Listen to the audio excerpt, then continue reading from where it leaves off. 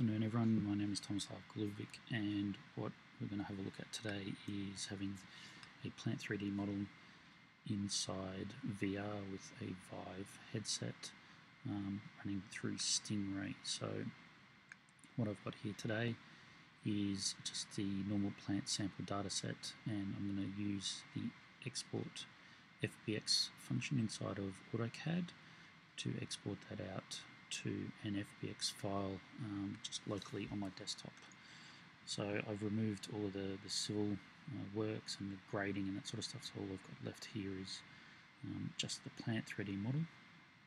And again, this is the sample set, and then what we're going to do is jump quickly over to InfraWorks, and then within InfraWorks we're going to import this file into a model that we've created with Model Builder. So just to save time, you see I've already done it. All we've done is gone into the data sources pane and added the FBX file onto a coverage or a land area inside InfraWorks. And there you can see our plant model inside InfraWorks, which is, from memory, just a couple square kilometres of terrain data. So you can see we've got some of the grade and the lakes and wood areas. Now we're just going to export this FBX file out. I'm going to use the entire model. I'm not changing anything, I'm just going to place it on my desktop as just a secondary FBX file. And then what that is going to do, so now we've got two of them. So while that's being created, I'm going to load Stingray. What Stingray has is some built-in templates for VR. So when you click on the templates tab, you'll see that there is a HTC Vive template. You can create a project with that, but you can see here I've already created one with my plant model in it. Now there is a little bit of massaging to do in that. I'm going to cover that today.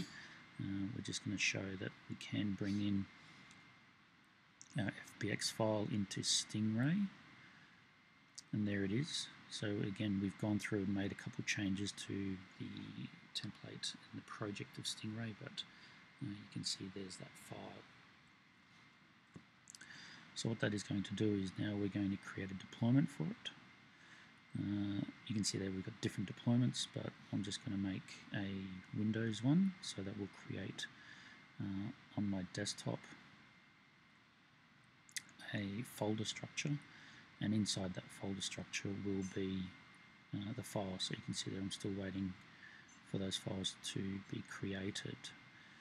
When that is created, this is where we're going to jump into the Vive itself.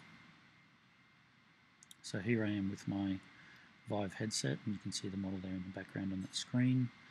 So we're going to put that headset on and be presented with our plant model inside Stingray.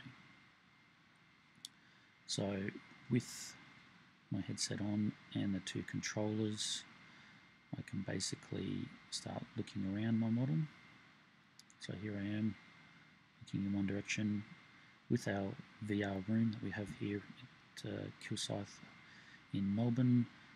It's a fairly small 3 by approximately 2 metre space, so we can't really walk around too much, but what we can do is, using the controllers that come with the Vive, we can teleport around. So at the moment you can see I've got a controller there, there's the two controllers, and I'm standing in my origin that I've set up inside Stingray. So now, using the two controllers, I can teleport onto the surface and then start walking around my plant model. Now this is a generic render. I've not touched any materials, I've not touched any colors. This is just straight out of Plant3D and going into InfraWorks. So you can see there we can get an idea on how that valve operator looks. We can walk over to this unit here and again do the same thing, have a look and see that yes, we can grab that operator, and then I might go off into the distance. So depending on what you've got in the model will depend on what Stingray is going to teleport to. So on something like a plant model, if you want to go up on the pipe rack, you'll have to either teleport yourself up to the top of a structure or something nearby. So you can see there I'm just sort of missing some of my teleport points, but I can walk around the model like I am there. So what we're going to do now is go off into the distance and see if we can get up into this structure here. So this is a fairly complex structure here with a lot of piping and structure, valves, and you can see we've got our pipe supports there, and then we're going to try and jump up onto that walkway. So we're just sort of missing it.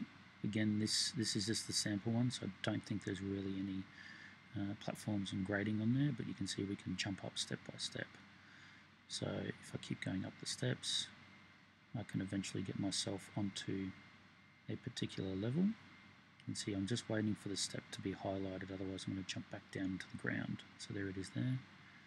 You can see we can walk around on the first floor of this structure. Let's go up to the second story and